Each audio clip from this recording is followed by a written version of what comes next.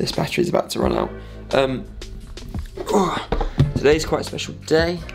A lot of things are happening today, and I don't know how much time I have left before this battery runs out.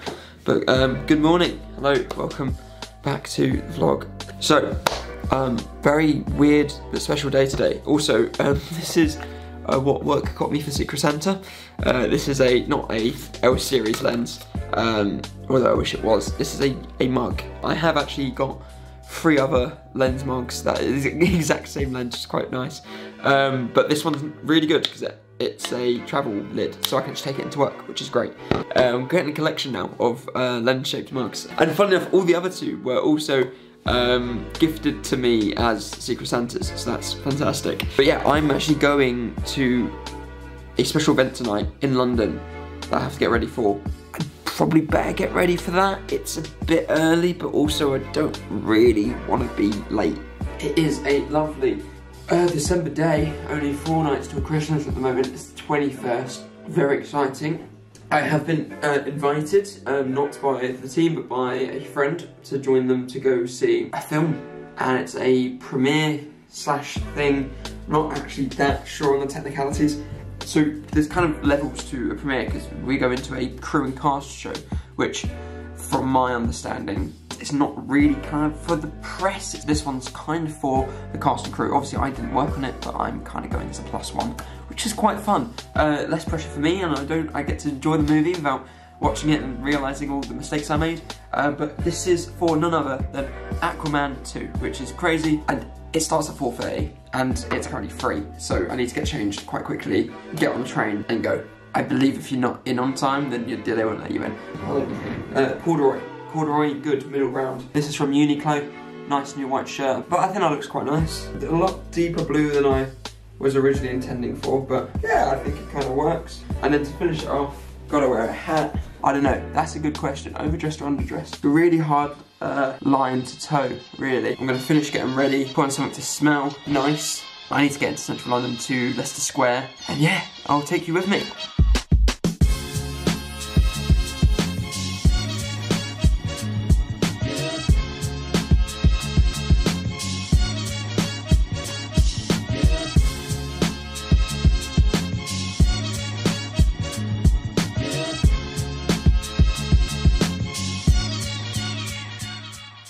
It is now the day after.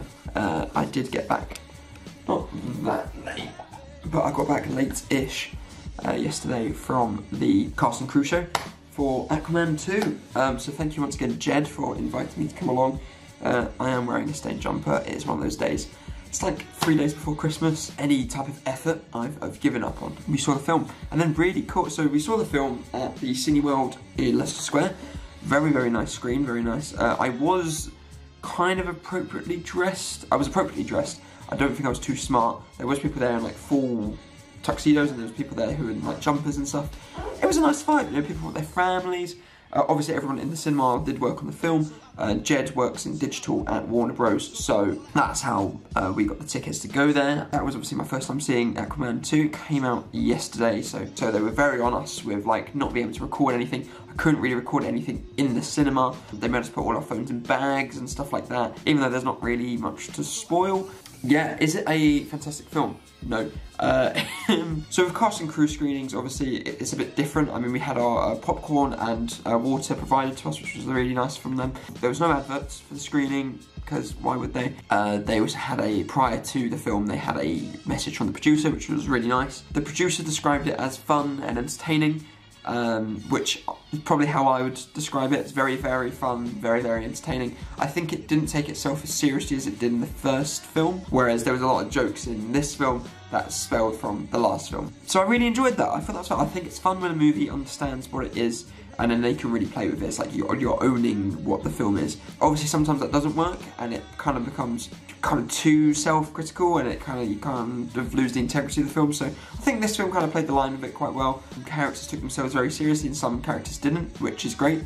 One of those characters being Aquaman, who didn't take themselves too seriously, which I think actually really works in this film. I think Aquaman, Jason Momoa did a fantastic job in this film. I thought they were actually quite endearing and quite funny. The film probably didn't have the emotional prowess that it thought it did, I guess, or it tried to achieve. Judging that half the film, the biggest plot point is that they're going to kill a baby. So you'd think it'd be a bit more powerful, but there's not really much. You know, the film is a bit strange, but I tell you what, you know, they had like a whole heist sequence. They broke someone out of jail. They went to a forest that was being infected, and there was big bugs, some really good CGI. Give credits to the CGI was actually quite good, and also the use of practical effects were really good. A lot of costumes. I'm not going to be too negative on the film. My film critic days are beyond me. I thought it was a fun film. So if you're with a family, definitely go see it. If not, it's not one for the critics, let's just say that. It knows what it is, which I really enjoyed. And what was really cool is that after the film, Jen and I decided to go to the Wetherspoons in Leicester Square, which is sat down at a table, which we had to share with someone. Turns out the person we're sharing the table with was one of the set designers on the film, and they were in the same screening, which was fantastic. So we just spoke about the film and other films they filmed in the same studio, spoke about other films they've worked on and what's coming out soon. So that was absolutely amazing, actually speaking to someone who worked on set with the actors and with the stars. And that was lovely, and they gave a lot of great insight into how they made it, how they did different effects. This is why people love festivals, it's why people love these premiere screenings, is because you're always surrounded by the people who make the films. And I would argue, obviously of course I'm going to argue this, but the people behind the films, people behind the TV shows are more interesting interviews than the people who are in front of the camera. You know, people behind the camera, people in the props department, you know, because they see the projects for longer. They've known about the project for 3 years, they've been working it for a lot longer. They know about all the stories, because from the perspective of, you know, if I was a producer on a film, the last thing I'd be doing is saying about all the downfalls and everything that went wrong to the actors, because obviously that's stuff we don't want the press to hear, I guess, or to make the film look bad, whatever. But sometimes they're the best stories, and I feel like you get those best stories from members of the crew who aren't necessarily in front of the camera or want to be in front of the camera, because they're more honest, and it's their day job, you know, it's what they do for like all the time, all year round, on loads of different films, and they have more films to compare it to, and also a more variety of comparison, because a lot of actors either only work with 1 or 2 directors, or they do 1 or 2 types of genres. So it's nice to see someone who works in the studio, or it's nice to talk to someone who works in the studio that does everything. And that's what I really like, going to these types of screenings. You get to meet all different types of people. And I'm sure I will talk at some point about the comparisons between one trident slinging superhero to another trident slinging superhero. The new Percy Jackson series has just come out. I've watched the first 2 episodes. I'm gonna watch the 3rd episode. As a sneak preview, I love it. I think it's fantastic, but I'll talk about it more another time, because something just arrived. This actually was ordered today and then arrived 4 hours later. How crazy is that? And this is a lens adapter for my cinema camera.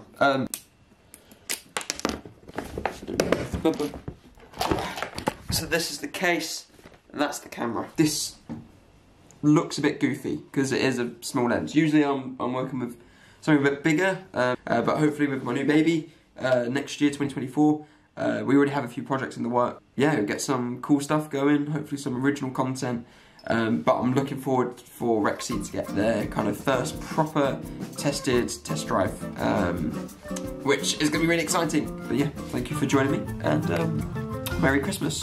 Ela sempre chega bem vestida, salto alto, saia colorida, nunca passa despercebida, feita para se apaixonar.